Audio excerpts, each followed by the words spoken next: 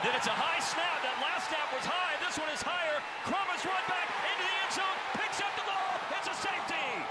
Iowa on the board. First, the defense has scored again.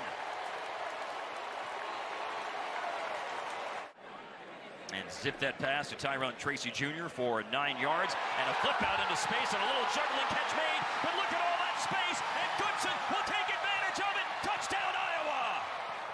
Was 10-3. Had an opportunity to go in tied with Texas A&M at the half before a late turnover. Dustin Crum threw one of his 2 interceptions this season in that game. They wanted to get their deep ball game going today, and on the first try they didn't connect, but now on the second try they do, as Keyshawn Abram catches the ball, bumped out of bounds by Riley Moss. That's a 48-yard pass play. Dustin Crum is getting the play situated. There's still plenty of time on the play clock, and he will fake the handoff, and he will throw a bullet, and a diving catch is made in the end zone. Will they cash in with 7 or an attempt at 3? And they are going to cash in with 7.